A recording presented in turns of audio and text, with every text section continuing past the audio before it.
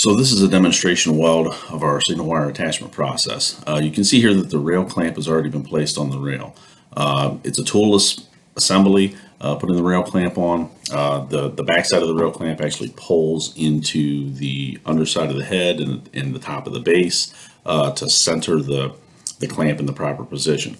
Then we hang the weld head on the clamp itself. Again, it's another toolless assembly where we just use those pins to drop into place to position the clamp. In this case, our weld head has been positioned to make a weld on the neutral axis of the web.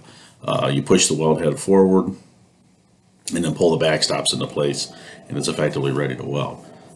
Next, we'll show you the controller that we use on the Gen 1 system.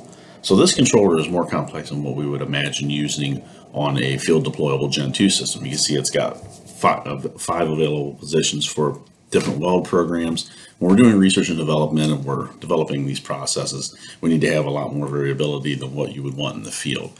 In the field, the system will just have a couple of buttons and one specific weld program that runs every time.